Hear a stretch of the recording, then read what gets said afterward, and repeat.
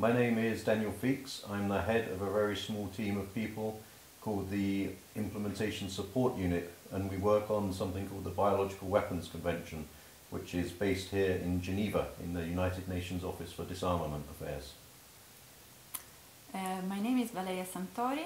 I work together with Daniel on supporting this unit with some work, and I work in that context as a consultant.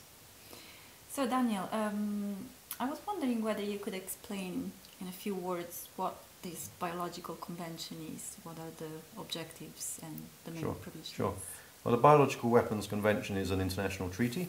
It's negotiated by states back in the early 1970s, and the main objective of the Biological Weapons Convention is to prevent the use of biological weapons. So it's to prevent states from using biological weapons. So it's a ban treaty, basically. It bans states from possessing and using biological weapons, and it has various provisions for having investigations and for states to be providing assistance in case biological weapons are used. And how many states participate in this treaty?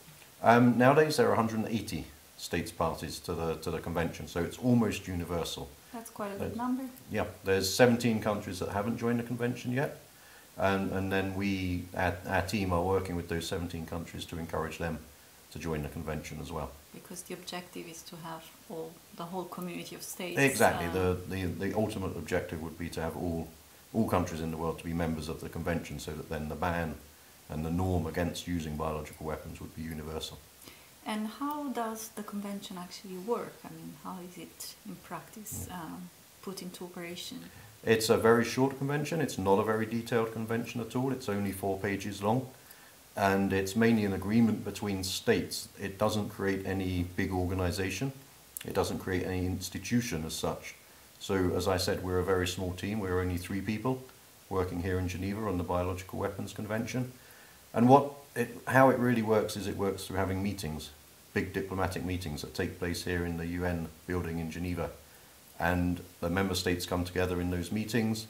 They discuss different issues relating to biological warfare. They discuss how to implement the convention. And then sometimes they make agreements. Every 5 years they have something called a review conference, which is when they can actually take decisions and come to agreements about how to perhaps improve the implementation of the convention or how to do something differently. So it's a diplomatic instrument, and it really works through multilateral diplomacy, which takes place here in Geneva. And then in our unit, we support those meetings. Which is quite an endeavor. It is, exactly, yeah. It's a big job. We're called an implementation support unit. So when we can, we support states to actually implement the convention. Yeah. But because we're only 3 people, it's very hard to support 180 states parties all the time. So there's a limit to what we can do in terms of funding and financing, obviously. So one of the issues that's much discussed at the moment by the member states to the convention is the issue of biological weapons, and if biological weapons are actually used, for example, by another country against another country, or perhaps, as people talk about these days, about bioterrorism. So if terrorists actually use biological weapons. So perhaps you can say something about how the convention and how the international community would respond if biological weapons were used, perhaps by terrorists or by a country. Yeah, well, as much as we try to prevent such an occurrence from happening, we cannot exclude that, unfortunately, one day this could be an event, and we need, as a community, to be prepared for such circumstance. So, as regards the Biological Weapons Convention, there is an article which provides that states can request assistance from other states parties in case they believe they've been the object of an attack with biological weapons by others. And there are mechanisms in the international community to help states cope with a situation like that. There are organizations that have a specific mandate to help. One of them is the World Health Organization, for example, and there are other actors that would be on the ground.